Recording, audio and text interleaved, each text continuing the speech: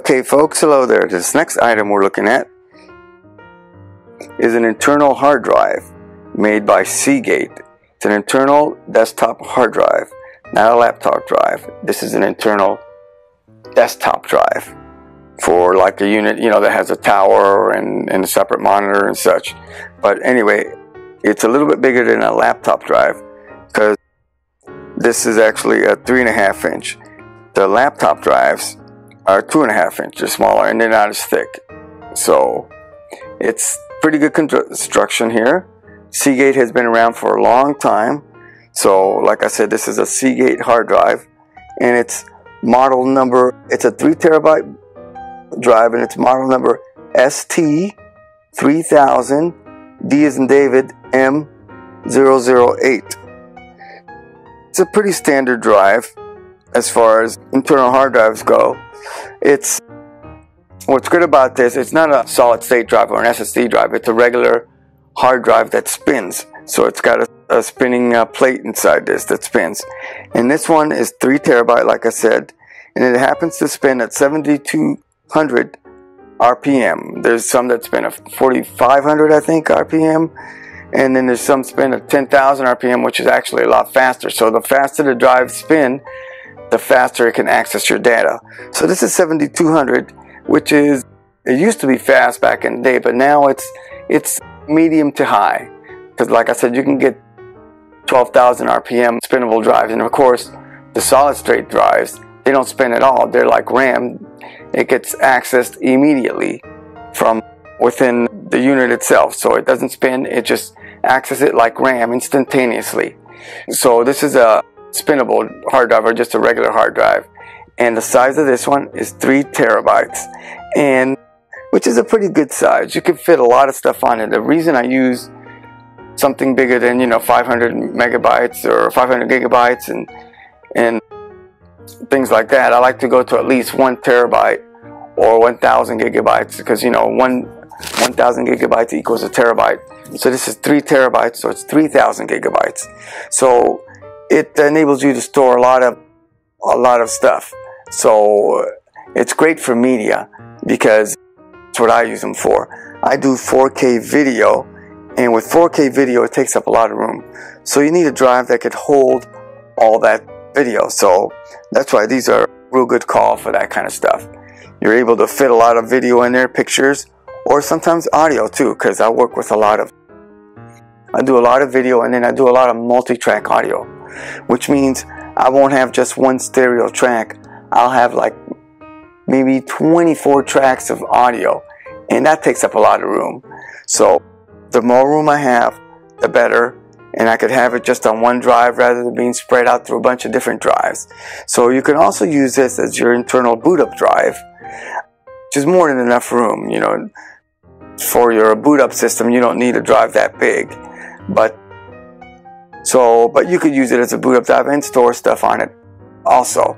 But I like to use it strictly as a storage device, just to store my data on here. And my data would be pictures and 4K video, which takes up a lot, and that's why I picked a 3 terabyte. And then also, this is a SATA interface. So it's a SATA interface, which is actually pretty quick. It's faster than your old IDE, and then faster than USB 2 or USB 3. SATA is pretty fast. I think this one goes 6 gigabytes per second or something like that. And then also, it has a 64 megabyte buffer, which means if you have to search for, or actually if you're reading or recording on this drive, it's got a 64 megabyte buffer. And what that means is if your drive isn't fast enough to access the data or write the data on the drive itself, you have a 64 megabyte buffer that it will write for 64 megabytes before it actually writes onto the drive. So it gives you a little bit of time, even if the drive's not fast enough to catch up with what you're writing or reading. So it gives you a little buffer before it gets on there, which is a pretty cool little feature in this drive right here. And like I said, this is meant to go internally. It definitely feels real sturdy. Let's look at the back side.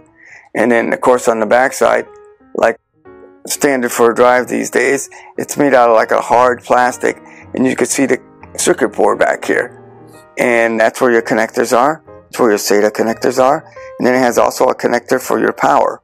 Now, you don't have to use these drives strictly for internal.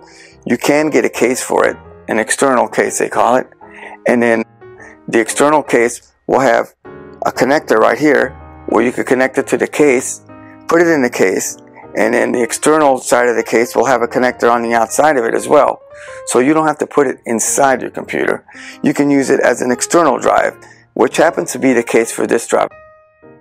I usually use it in an enclosure which you can buy that you can put on these drives and use it as an external drive. Once you put it in the enclosure has a connector on it, sort of like this, and you will connect the cable from that enclosure, which looks like this, and it would go out from there, and you connect that cable into one of your ports on your desktop tower. It would have a connector on the other side, so you connect the cable, and out from the cable it will connect to the connector in your desktop computer. So that way you don't have to put it inside your computer. You could leave it outside externally.